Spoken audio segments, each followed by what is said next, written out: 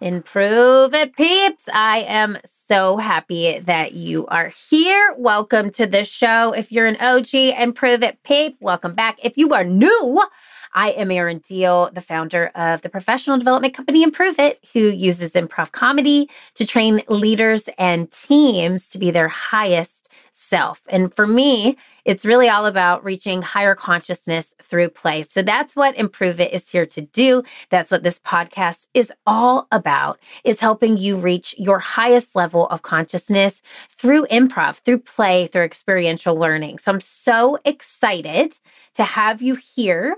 And if you press play on this show, this episode specifically, you might be wondering, how can I get more clarity in my life? Because this month is May. We're talking all about mindfulness here on the Improve It show.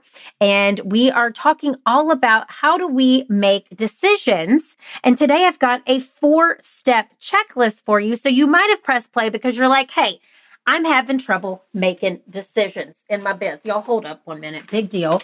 My dog is coming into the show. He's coming into the show right now. All right. You know, we're going to keep it real around here. My dog's name is Big Deal. He is an 8-pound toy poodle. Middle initials are FN. So if you heard a weird change in audio there, I'm getting Big Deal situated on my lap. Okay, back to you. So maybe you clicked play because your mind is all over the place and you need somewhere to go where you can get a clear sense of direction. And let me tell you this, if you press play on today's show, it was no accident, my boo. You were meant to be here. I am meant to be here with you. And I'm going to guide you to a space and a place where you feel as clear as day. All right. There's not a cloud in that sky because I have been you. I was you and I am you. Let me just give you a little story, a little background. So if you're new to the show, I just wrote a book called I See You, A Leader's Guide to Energizing Your Team Through Radical Empathy. It launched February 20th of 2024. It was an Amazon bestseller. It is an Amazon bestseller. It was #1 in business, health, and stress on launch day. We sold out on launch day. It has been this amazing, wonderful movement. And the premise of the book is love and self-love. And if you give love to yourself, you have more love to give to others. So let me tell you this for free. I launched this book over a period of 6 months with my amazing team. There's no way you can do this alone. You have to have a team in place. And boy, we had the best team, let me tell you that. But launching a book is not for the faint of heart. We launched in February. We started the pre-launch process in, September of 2023. And then we continued that all the way through April because we launched a book club as well in conjunction with the book. So I knew that launching a book was not going to be for the faint of heart. I also knew that I wanted to commit myself wholeheartedly to this process. I didn't want to leave a single thing on the table. I wanted to give it my all. And I did that. I said yes to everyone and to everything. I did over 30 podcasts, so I guest spotted on over 30 shows. And in conjunction with building my own content for you here, I did a ton of press. I did book signings where I signed books for maybe 3 people, and then book signings where I signed books for hundreds of people. I did tons of events. I had a keynote in there that was planned for a while before the book was launching, and it was great. It was awesome, and it was exhausting. Okay, I got my New York accent in there for that one. It was exhausting. I loved meeting people. I loved chatting with people. I loved having people have epiphanies as they read the book and seeing themselves in different parts of the book. All of it felt so good. But what I found was that I was giving and giving and giving, and I didn't really take enough time to give back to me, nor did I give enough time to clear my energy from the rooms and the spaces that I was in. I learned so much of this process, I learned what I will do differently for future books, because I do have some future book ideas, FYI. I was traveling during this time. There was a week where I was on 8 different airplanes. And I tried to keep my self-care practice in check. Let me say this. I didn't not put self-care as a priority. I still got up every morning and meditated. I did exercise every single day, some form of exercise. I also made sure that I was eating healthy when I was on the road. But all of this energy that I was outwardly giving needed more repercussions to give back to myself. So when it came to coming down off this book tour and off this book launch, let me just tell you that I was burned out. I'm going to be honest. The things that I talk about in the book, I was practicing, but I didn't practice them enough. And as a human, we are allowed to make mistakes. And I think I've learned so much in this setting that I learned what I can do differently. And I know what I'm going to teach you here today is going to help you do just that. Because when I got off the road, I crashed, and I crashed really hard. If you've been a longtime listener of this show, you know I struggled with chronic pain for about 1.5 years, and that pain did come back. And I have since worked through that. It was just the go and the give that my body really started to shut down, which made decision making really hard, which made getting mental clarity even harder, which made even some of the smallest decisions really taxing.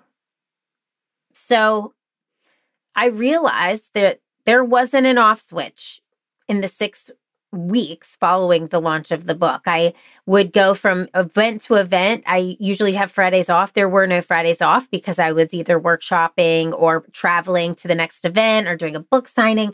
So there were no breaks. And then when I had downtime, I was creating content for Instagram and going on Instagram and connecting with people who were reading the book, which was amazing. But I overwhelmed myself and my brain. And maybe you're listening to this conversation and my own challenge here, and you're thinking to myself or to yourself, that sounds horrible. Why would you do that? Or why would you preach about self-care and self-love and then go and do the opposite? And I hear you. But I really wanted to give so much to this community, and I'm so glad that I did. However, as I talk about in the book, there has to be an off switch. Your light cannot stay on the entire time.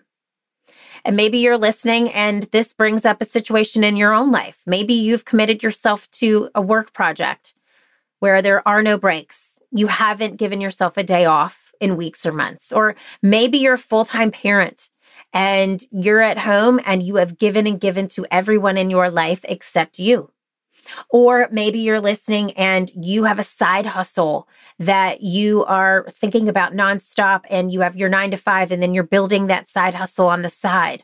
Or maybe you're listening and you're in the middle of a job search and you're looking for a career change, and all of your time spent at your normal job is looking for that new career change. I get you, I see you, and I understand you. I realized myself that the topic this month of mindfulness is so key. I told myself coming off the book launch, I needed 2 months of what I call rejuvenation. It's an abbrev for rejuvenation, but I needed to be mindful of how I was spending my time. And I created a system called the 3 B's. All right? I needed more breaks in my day. I needed more balance in my life. So I needed more downtime, and I needed more boundaries. And that 3rd B, boundaries, really stuck out to me because I have a hard time setting them as a recovering people pleaser. I did a meditation in one of my lowest states just asking the universe, and you can say universe, God, source, whatever feels right to you, but just asking, what do I do? How do I move forward? How do I get myself out of this mind fog, this brain fog? How do I make decisions? Because things that were happening were coming at me fast and furious. And my go-to response was yes, but sometimes when I said that yes, I had regrets. And I'd show up to a certain scenario and I wish I didn't say yes. And it was just everything in my body was like, you shouldn't be here. But I did it because I thought I had to. So I needed a system. I needed a checklist. I needed something that I could look at, pen to paper, make a yes or no response, and understand if this decision was the right one. And that's what I'm going to teach you today, my friends, okay? It's time for class. Pull out your notebooks, get out your pens, because this checklist has changed my life in the past few weeks. I am proud to say that my pain is gone, that I processed a lot of emotions. My husband and I joke because I have a lot of teams. Okay. I have my work team. I've got my glam team, my glam squad. I've got my healing team.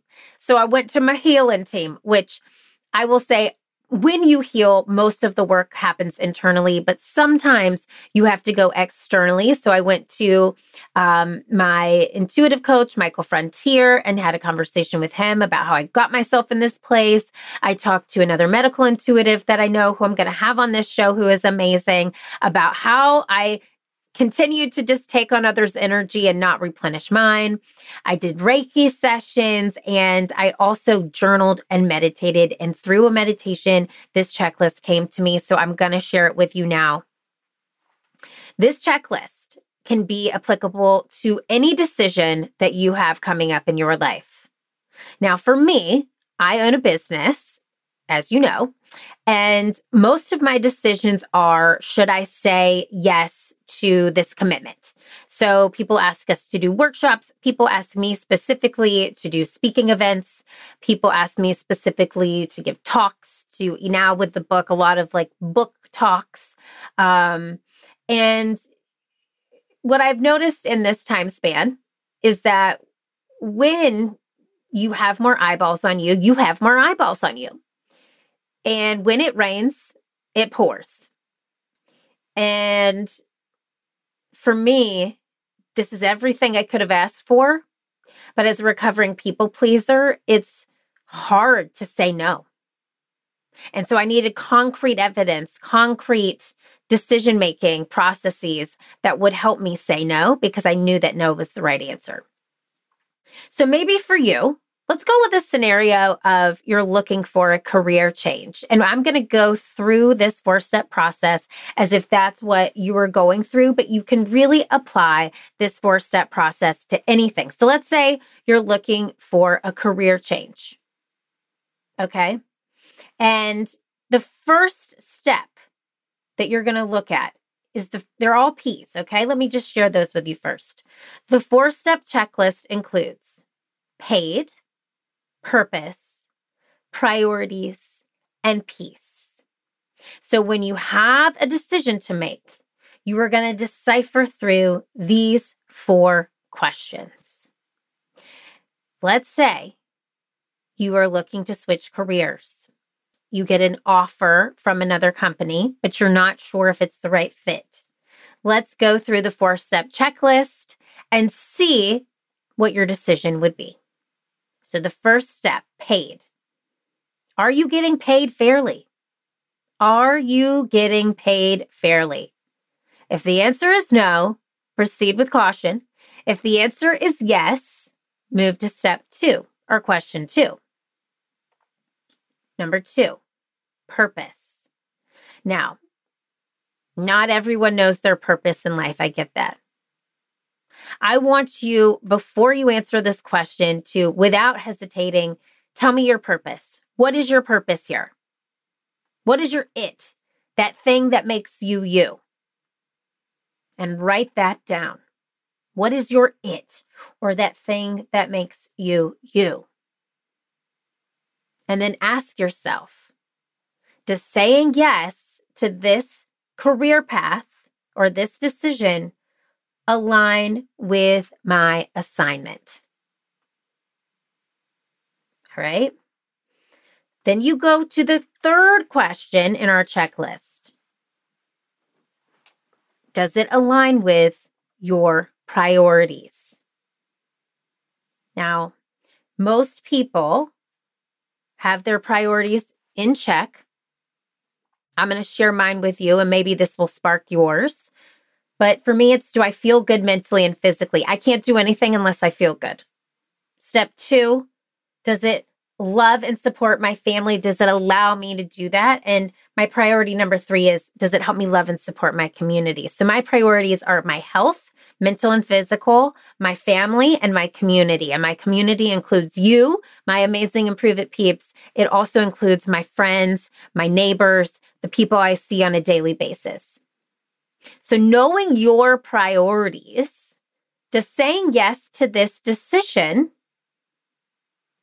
make you feel like you've had your priorities checked? All right. So if you said yes to this job offer, does it make you feel good? Does it help you love and support the people in your life and help you support not only your family, but your community at large? And then the fourth decision is peace. Does saying yes to this opportunity feel peaceful, or does it disrupt my nervous system? You know that feeling like all of the blood is rushing to your head and you just feel all of the anger kind of rise up? Those are real hormones. Those are real stress hormones. Talk about those in my I See You keynote called Self-Love and Leadership. But you know when something feels unpeaceful. Does it feel peaceful?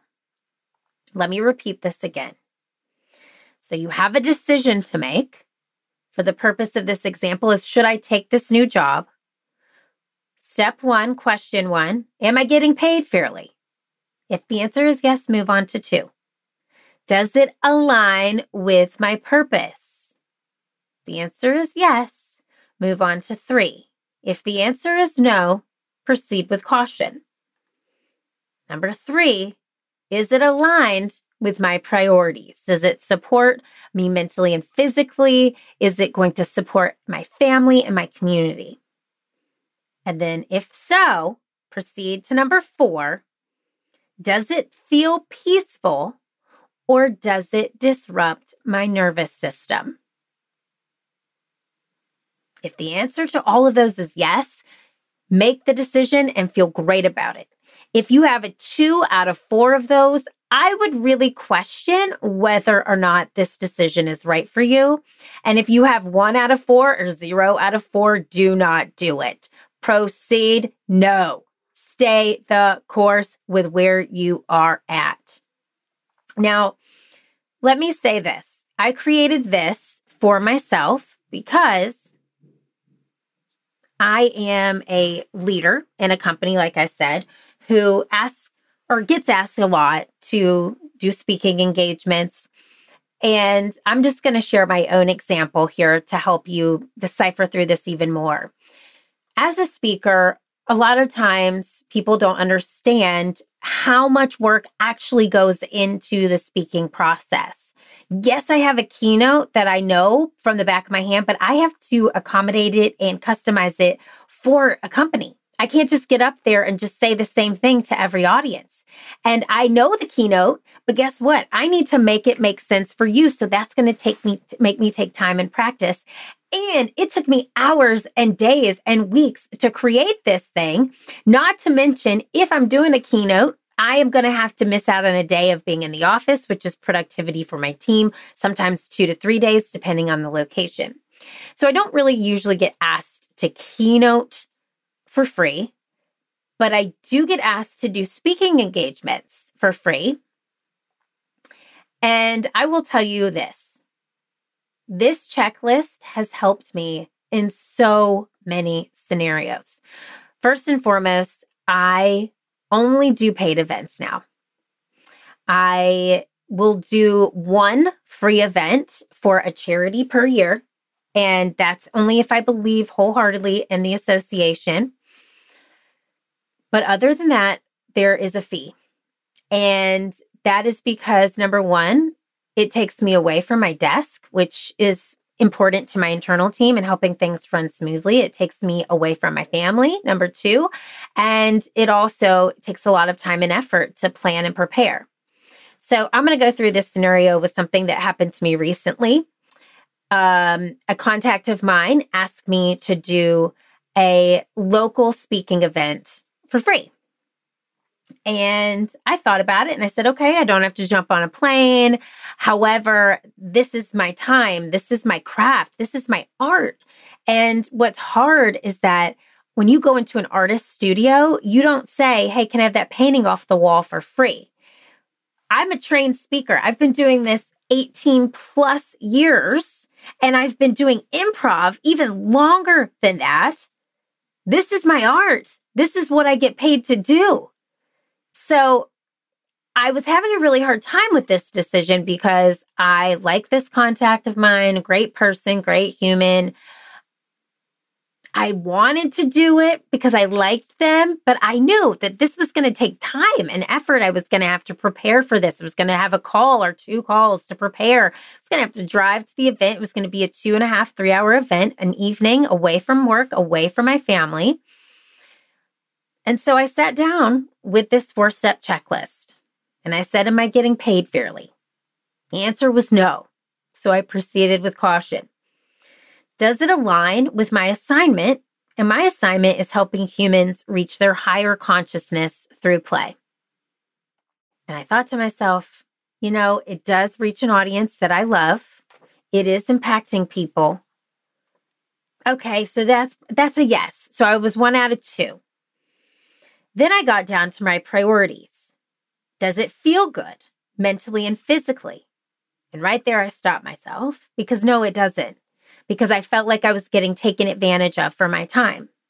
Does it love and support my family? Well, this is my art. I'm not getting paid for my art. So it's taking me away from my family. Okay, no, it doesn't align with that. Does it love and support my community? Yes, but the other 2 override it. So it's not in alignment with my priorities right now. So I am now 2 for no, 1 for yes. And then I moved to the 4th question, peace. Does it feel peaceful or does it disrupt my nervous system? And the answer to that was yes, it disrupts my nervous system. It does not feel peaceful because every time I spend an hour of my day for the 3 days before the event practicing the keynote, knowing that I'm not going to get paid for it, I'm going to be angry. And I'm going to resent the fact that this is taking me out of my business and I'm not getting paid for my art. So I said no. And I said no with ease and with grace. And I said, thank you so much for thinking of me. In order to be fair to all of my paying clients, I cannot do speaking events for free. Thank you so much. If things change and you find a budget, let me know. And we are still friends. And I have that evening of my night to do whatever I want. And I have those hours of my life back, not being angry and feeling more alignment within my assignment. Sitting here today, I could have been rehearsing for that keynote, but I'm able to give this love and pour out to you, my community. So that is how the checklist comes into play. That is how the checklist plays out in my day-to-day. And I have done this time and time again, decision after decision. And it helps me, the recovering people pleaser, feel as though I'm not letting anyone down. Because if I said yes to that commitment, to that free, unpaid keynote, I would have been saying no to myself, which takes me out of alignment, which puts me back in the dark place, which gives me chronic pain because I know that my pain is due to emotions in my body, to my anxiety.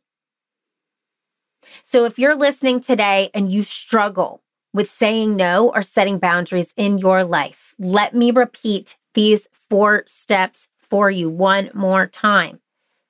Are you getting paid? Does it align with your purpose? Is it in alignment with your priorities? And do you feel peaceful doing it, or does it disrupt your nervous system? Now, notice in my example, I had one of those out of the 4 as a yes. Okay, it did align with my purpose. However, the other 3 were no's. And so you have to go the majority vote. I'm telling you, you can use this as a tool when your brain is foggy, when you're feeling out of alignment, to pull yourself back into alignment, because that no is a yes to you. And that yes to you is a reminder of your own power, your own strength, your own commitment to the most amazing human in your life. You. I know if I said yes to that event, I would have beat myself up about it. And if I'm being honest with you, the reason I got myself out of alignment after the book launch was because I said yes to some commitments I should not have said yes to. I have since forgiven myself, which is a huge, huge thing that I've been working on. I'm not beating myself up about it anymore. But I want you to stop yourself before you get that far. This checklist is going to do that for you and then some. So remember that life can get messy. You can fall off the wagon. You can fall off so many times, but it's not about how many times we fall. It's about how many times we get back up. And that's what this checklist is going to do. Wherever you're at with family or life or even a relationship, and you have a struggle with a decision, I hope that this checklist gives you peace. That is my hope. Take today's episode, save it. I want you to save today's episode and write down these 4 steps somewhere that you will remember them, in your phone, in your planner. Put it on the desktop of your computer. Make it a Word doc. But I really want you to remember these 4 steps in any decision. It could even be, should I sign my child up for this activity? And you can change the paid in that scenario to, am I being asked to pay a fair price? Okay, it can be flipped. And if the decision is something about a not work relationship, maybe it's just a personal relationship, should I commit to going to this party for my friend? Take away the paid, because you're not going to get paid to go to a party. That would be cool. But take away the paid and ask, does it align with my purpose? Is it in alignment with my priorities? And does it give me a sense of peace? And if the answer to 2 of those 3 is yes, you go. If one of the 3 is a yes, you don't go. And if 0 of 3 are a yes, it's a heck no. Or sorry, if 0 of 3 are a no, it's a heck no. But I want you to use this checklist in any area of your life. And here is my final ask. If today's episode served you in any way, I would love a quick favor. Hit pause on this episode. If you're on iTunes, scroll to the bottom of the Improve It podcast, hit 5 stars, and write a comment. We are in need of getting more reviews for this show to share with the world, this amazing community. I hear from you. Please, you don't understand how much a review goes such a long way. So please leave a review. And if this really moved you, please take a screenshot of this episode and share it on your Instagram stories so we can bring more people to the Improve It fam, the Improve It peeps fam, and know that I have so many amazing guests coming up for you, so much more great content. And I'm so glad that I was able to share this checklist with you, because I know it was given to me to share it with you. So you know what I'm going to say. I want you to keep failing, keep improving, because this world needs that very special it that only you can bring. And I know when you bring this checklist to life, you're going to bring it to life even more. I see you. I'll see you next week. Improve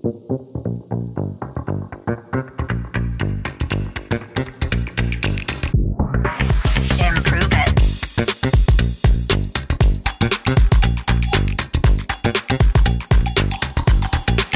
Improve It Podcast.